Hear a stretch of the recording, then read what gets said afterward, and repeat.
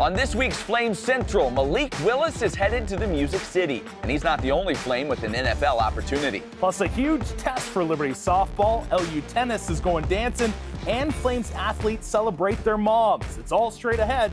You're watching Flame Central.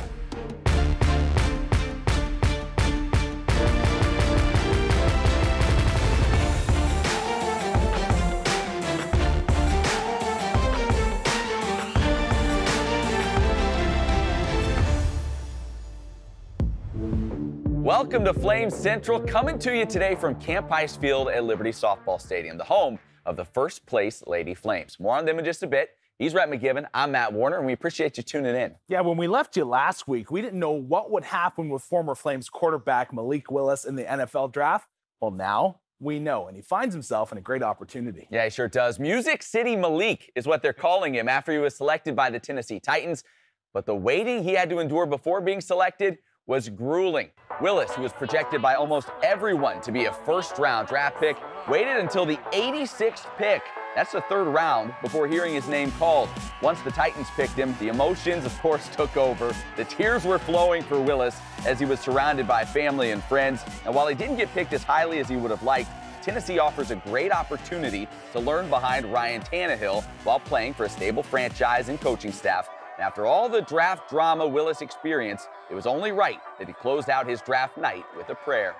Lord, just thank you for this opportunity. Thank you for bringing us all here together, and we made it safely. Thank you for putting me in this position, because it's only your plan. Yes, they can say what they want, and they can say where we need to be, but you only want to know where we really need to be. That's it. And I just want to thank you for all you do in our lives and taking care of us. I ask everybody to get home safely, and I ask we just, you know, we on to the next and just follow you and just be faithful. In the name of Jesus, I pray, amen. Great to see Malik lead his family in prayer.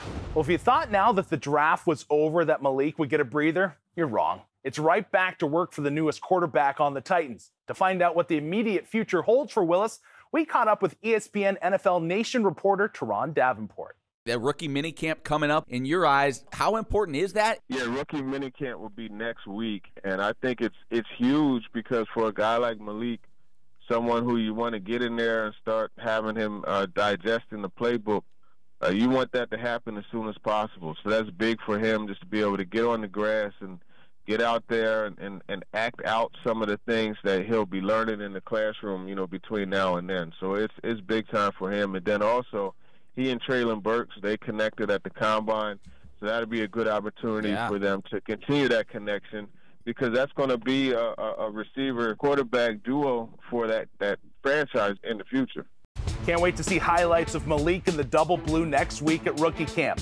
If you want to hear the entire interview with Teron Davenport, be sure to check out the Flame Central podcast. You can find it on Apple, Spotify, Google, anywhere you download your podcast, we are there. And make sure you subscribe.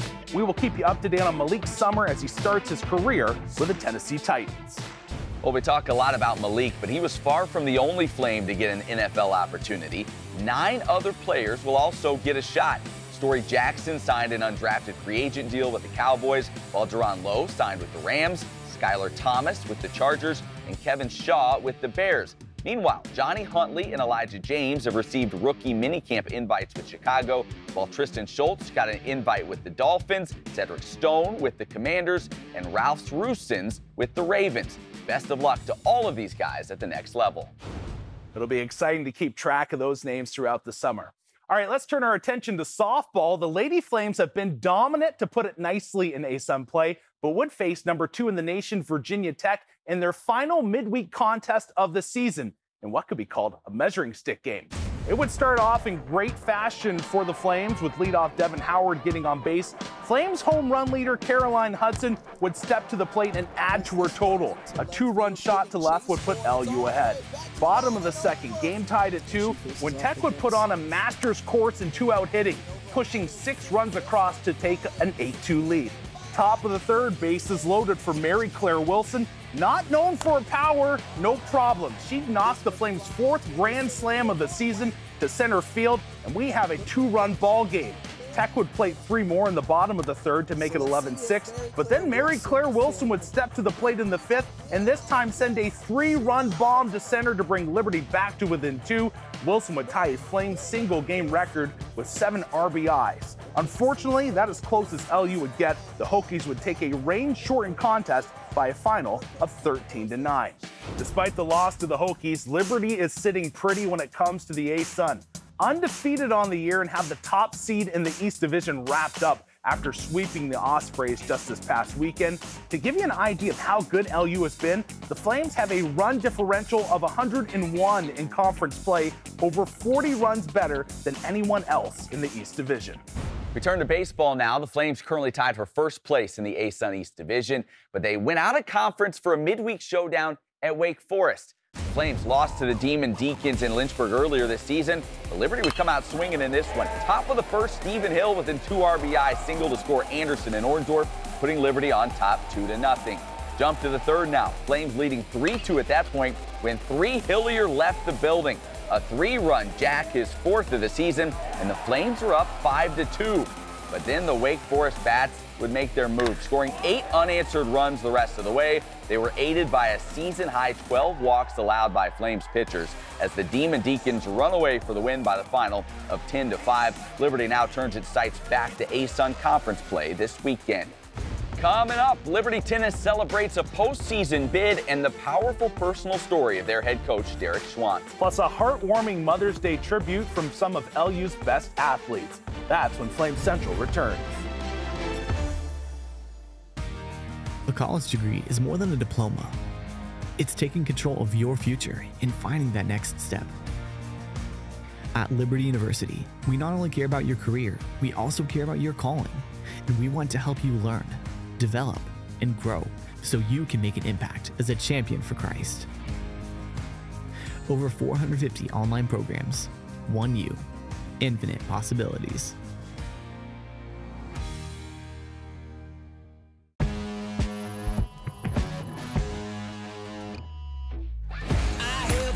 Side, ain't looking for a free ride. Everybody wanna get some. I fight through the fight scum. When you see everybody go, everybody go boom. When you see everybody go, everybody go boom. When you see everybody go.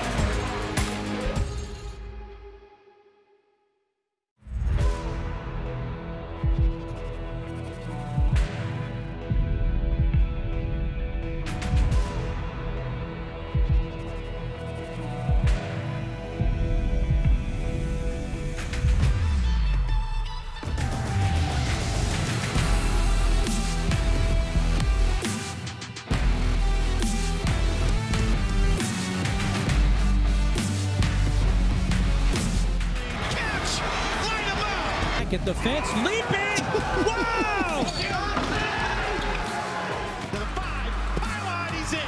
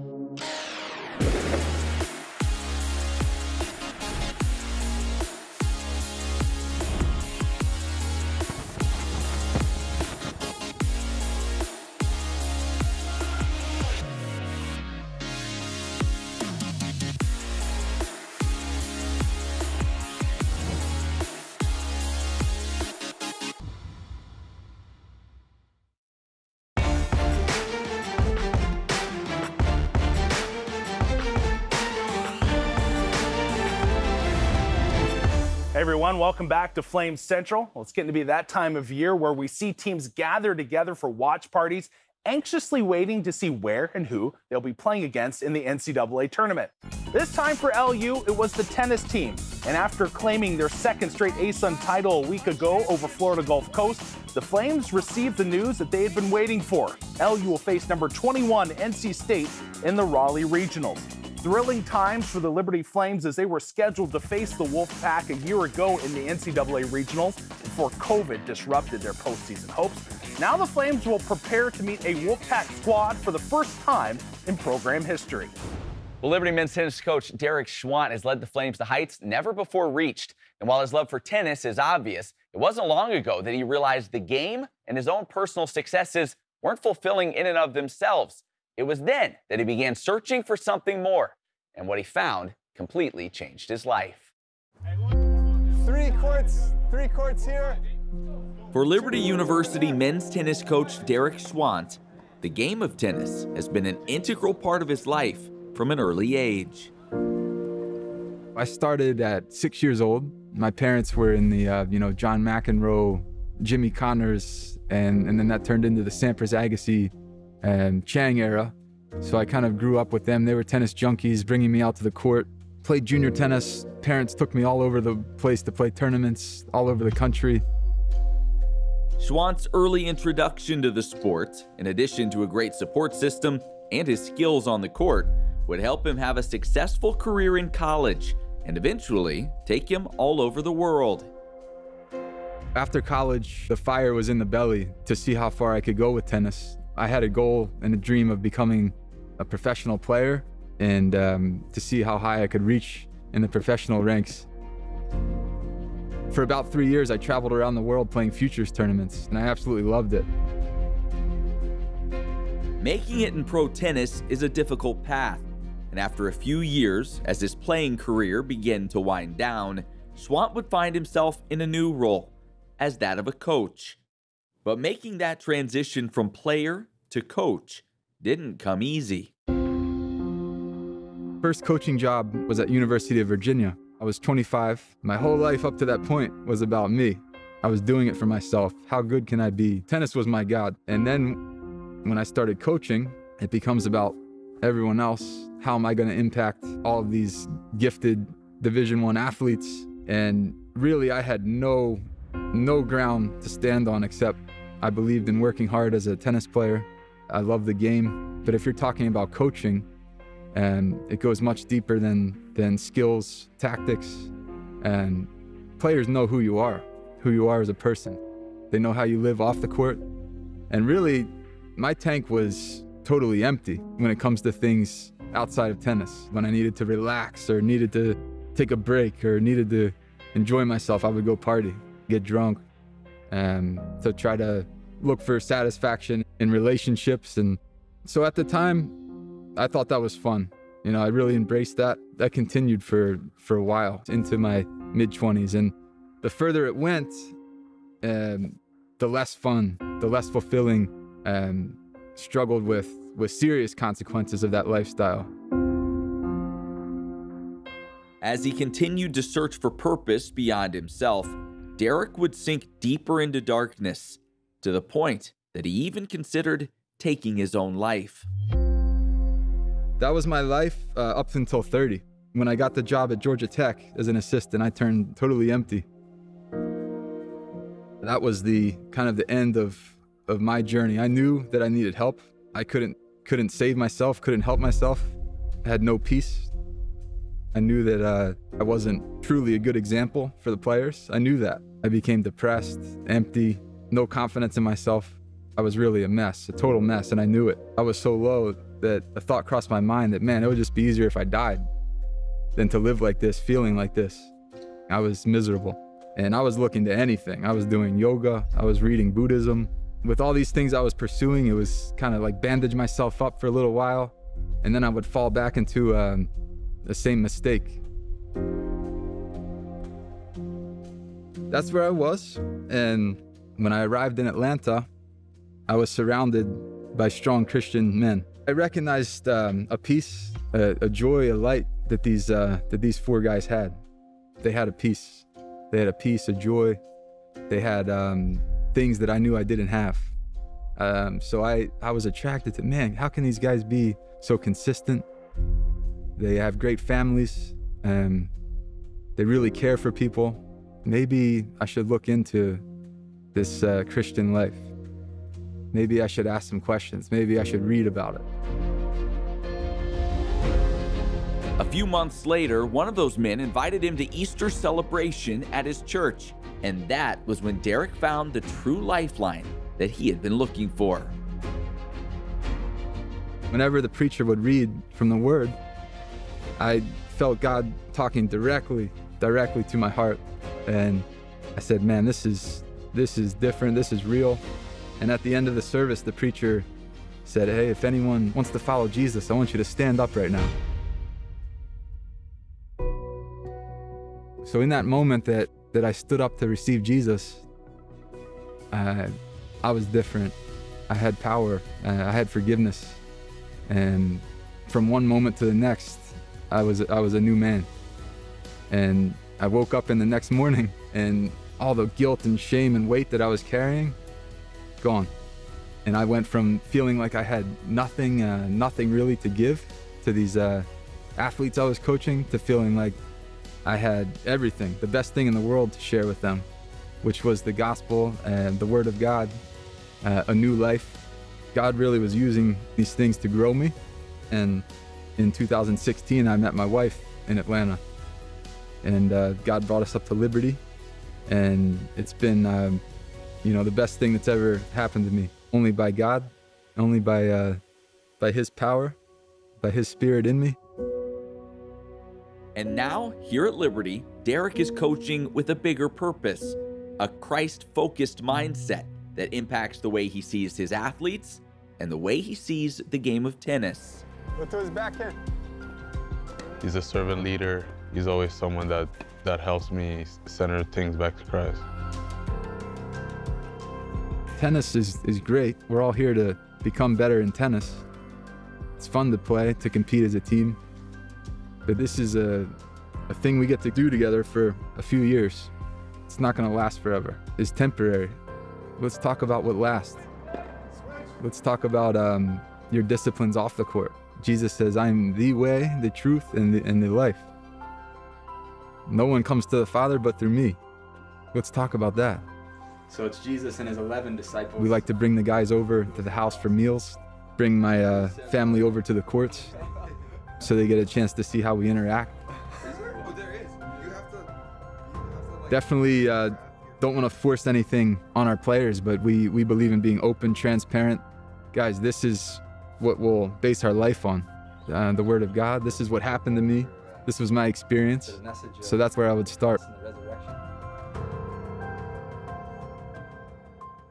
All right, we've made our way down to the dugout here at Camp Icefield for a little warm, hot, and fuego top player moment from the past week in Liberty Athletics. All right, Rhett, start us off. Who's our warm athlete here this week? Yeah, warm is Brooke Bryan, lacrosse team. She's from Westlake Village, California. These places where these students are from, they're like vacation spots for me. Beautiful mountains, you got the lake there. It's fantastic, but Brooke Bryan was excellent. She recorded her 100th point as a Flame. She had three goals, which we expect from her, right? We think Brooke Bryan, she's going to put it in the back of the net. 4 assists, though, in this game. She was just creative. No-look passes left and right. Great dimes. She was on fire. Great to see a 7-point performance from her. And she has been terrific as the Flames get ready for ASUN conference play. Yeah, one of the real leaders on that team is Brooke Bryan. All right, finally, next we go from warm to hot. Who is it? Yeah, Devin Howard on the softball team. More on her in just a second, from Tarpon Springs, which they say is the Greece of Florida. I guess it has the water there. Yeah, like the country. Not like the Greece. I got it. I thought I was thinking what is this? Like a BP oil spill or something? Yeah, no, not that. Okay, good. But Devin Howard, this young lady, she gets it done with the bat. She's leadoff hitter for a reason. She's been over 300 all season long, up around 380 for a large part of the season. But sometimes the glove can get her in a little bit of trouble. She had a bit of a spill in the last weekend. But coming into against the Ospreys, man, this young lady was absolutely on fire. She was just torching it. Great throws from deep. And when she can play a really high-end defensive game, the Flames are rocking it. And I think you get a little bit more confidence when your shortstop is just able to really rifle them in there. You can see also Paige Bachman over at first base. She gets fired up too when she's throwing in these just fire bombs from short. She's slapping the field, throwing the ball up in the air, gets the whole team fired up. So good to see Devin Howard really coming along defensively when they need it the most. All right, now we finally turn to Enfuego, the top honor this week, and it goes to who? It goes to Garrett Horn. This is the guy on a Friday night I want to see out there. Sets the tone for the whole weekend, and I'm not just talking about these 95-mile-per-hour fastballs he's drilling in there. Just his attitude. This guy gets riled up. He gets a little spicy. He's staring people down on the other team. Like, I would feel intimidated going up against him, but he's got great, like, off-speed stuff, too. He can throw a change-up, and he can also throw out some off-speed pitches, breaking balls in there. They're just leaving batters fooled, and when he can bring, the velocity along with all the other aspects to his arsenal, it is a really tough guy to hit. And again, just the way he stares people down, the flex you saw earlier, this guy lights out, one of the best pitchers going in the nation right now. Just a freshman. It's going to be a lot of fun to watch over the next couple of years. Yeah, 7 no-hit innings, 12 strikeouts since last time. Pretty darn good. All right, when we come back, we take a look at one of the top moments from the past 50 years of Liberty athletics, and some Flames athletes tell us what's so special about their mothers. That's all when Flames Central returns.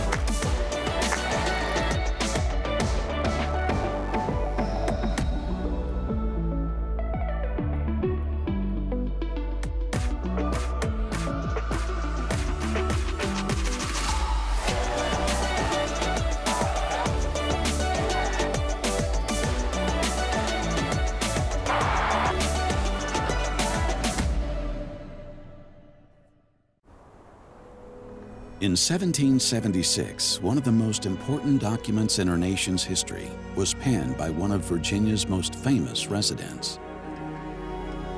Throughout the next 200 years, the importance of Central Virginia was deeply woven into the tapestry of our nation's history.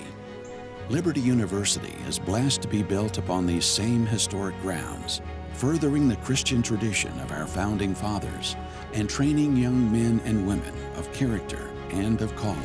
At Liberty, you're welcomed into a community rich with history, and we invite you to explore our campus in Central Virginia to discover more than just the surface level.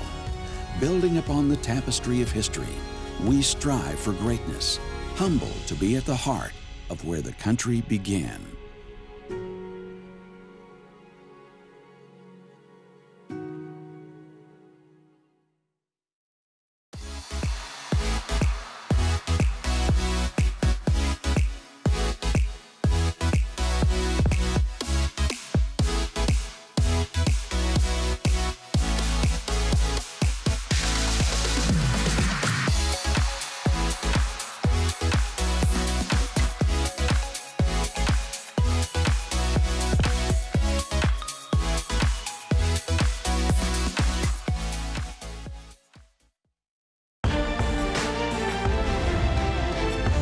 Hey there, friends. Welcome back to Flame Central. Considering that we're bringing you today's show from the Diamond, we thought that our top moment from the past 50 years should be from there as well. Yeah, this moment's coming from the baseball diamond. The year was 2013, and Liberty would ride the coattails of some pretty impressive performances.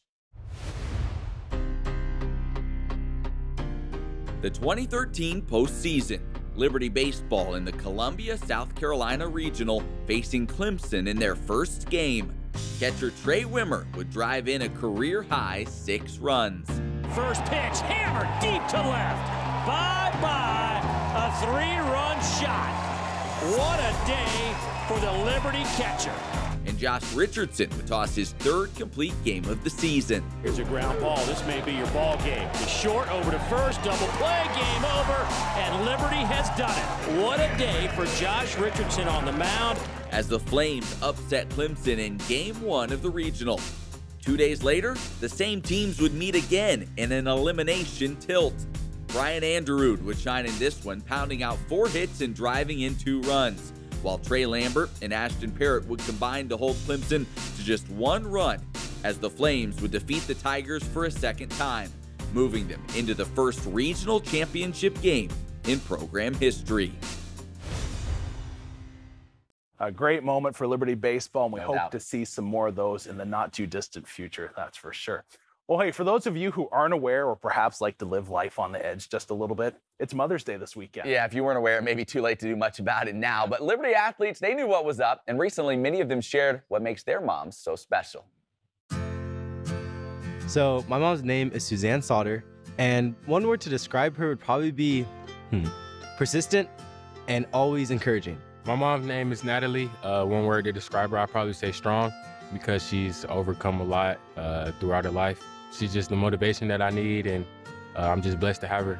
My mom's name is Bridget, and one word I would use to describe her is loving, because she's always been so caring and supportive of me throughout my whole life, and I just love her so much. So my mom's name is Jenny, and one word to describe her is patient. Very patient. My mom's name is Michelle. One word to describe her is loving in all sorts of aspects. She's the most caring and respectful person I know, and she always cares for everyone around her. My mom's name is Sarah. One word I used to describe her is special.